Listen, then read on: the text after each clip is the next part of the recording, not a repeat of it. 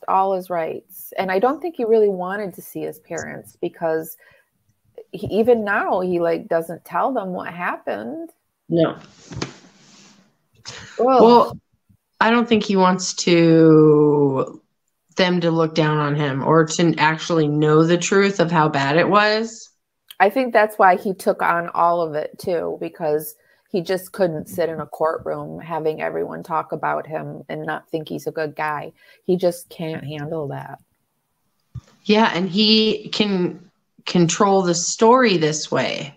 Mm-hmm. Versus he wouldn't have no control over, I mean, the jury would have seen pictures of the girls.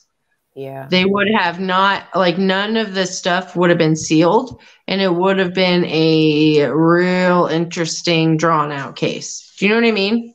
For sure. For